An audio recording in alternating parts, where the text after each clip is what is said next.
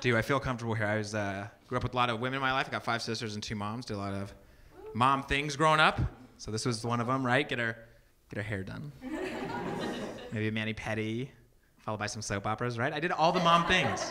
We did all the mom things. I did all those. We'd go to PTA meetings, talk shit about the other moms. Right? But it was very different shit talking because she's a grown woman. I was just a little boy.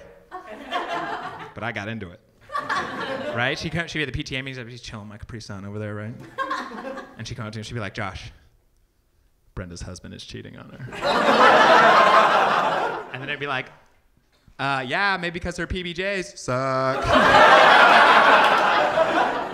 Maybe she cut the crust off like you, Mom. Mr. Brenda wouldn't have to stray.